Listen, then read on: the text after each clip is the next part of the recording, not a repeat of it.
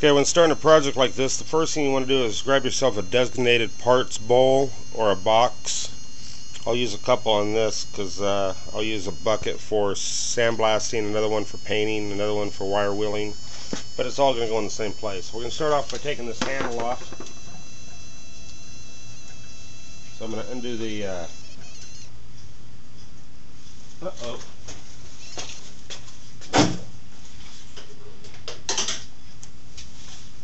Two ways to get old screws like this off. My first way would be tap it,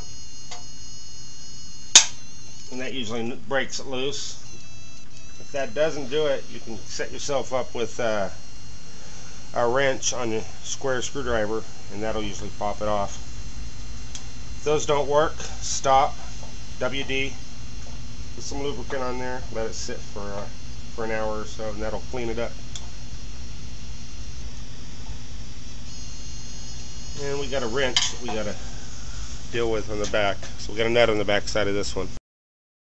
Okay, we've got the handle off. There was two screws, one right here and one right there. Remove that handle off. Now we're working on this area here, and we've undone both the bolts here.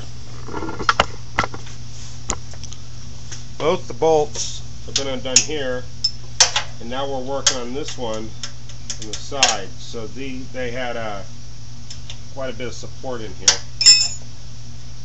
And actually, you'd think that these bolts would be all rusty and stuff. They're greasy. So it's not that bad, actually.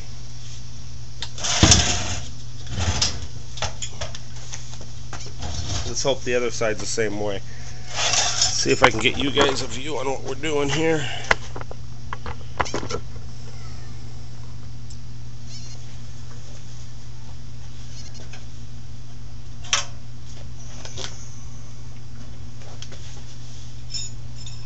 So we're taking these bolts off right here, backing it up.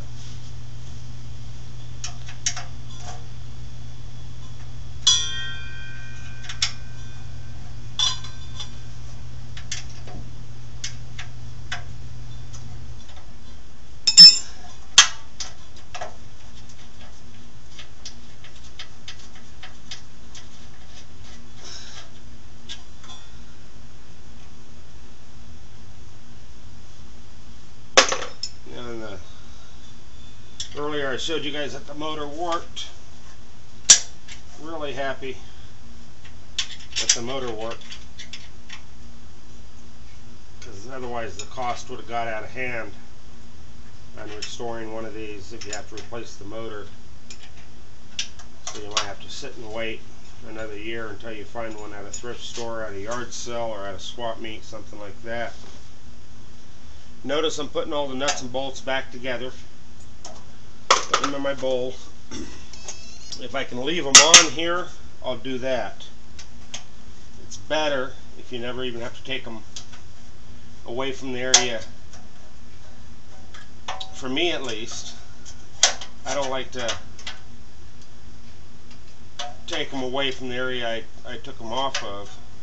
If you can leave them on there, then you know exactly where they went. We're sandblasting this whole base anyway, so if we had to leave a bolt on here, we would just sandblast it at the same time.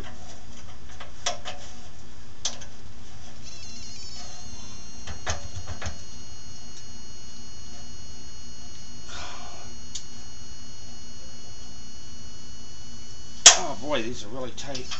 This one's tight. I think it's just getting bound up though.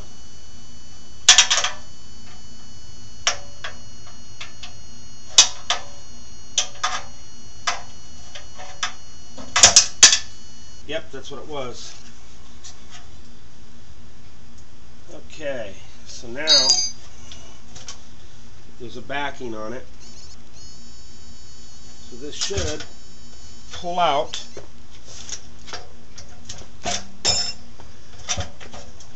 don't want to bend the rod, so I'm going to move the camera back.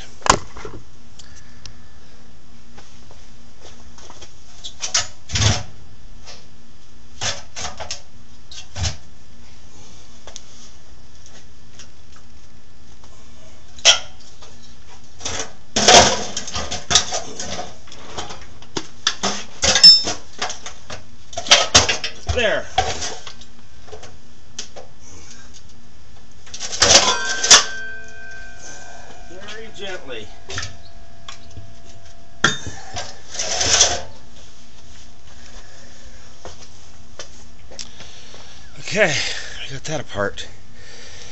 Okay, now what we're going to do is I got a head rush off that one. This area right here, we're going to remove that rod so I can work with this thing and the rod doesn't get damaged. And so I'm going to start the process of cleaning this thing up. So I'm going to start off with the base this time. Get that all done. And the next time I turn video on, this should be completed.